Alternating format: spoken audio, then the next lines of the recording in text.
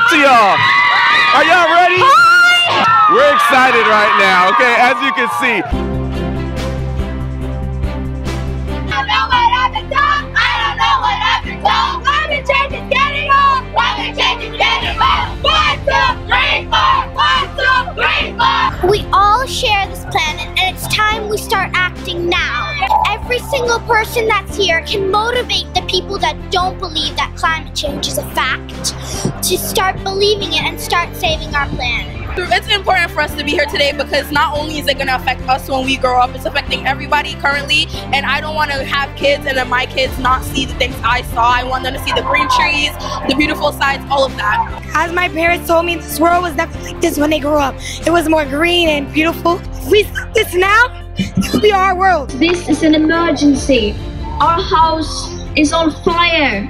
Why should we study for a future that is being taken away from us? We deserve a safe future. What does it mean to you guys to see these fierce women win the World Cup and represent for your country? It's really cool, and it shows that we can do anything. It's just really awesome that we were able to accomplish it, and the men don't even make it into the World Cup, and the women were able to. Me and my sister both play soccer, and just watching them conquer and be back-to-back champs is so exciting. Next time, when someone says you play like a girl, what are you gonna say?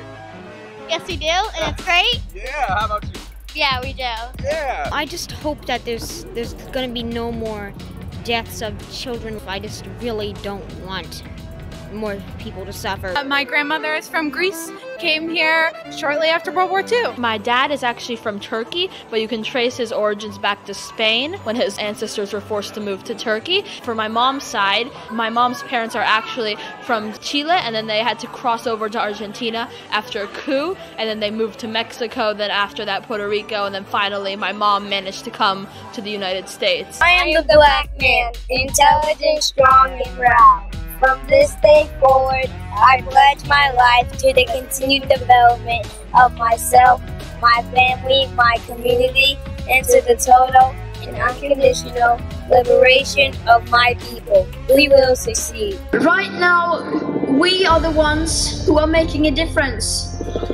If no one else will take action, then we will. This is only the beginning. Change is coming.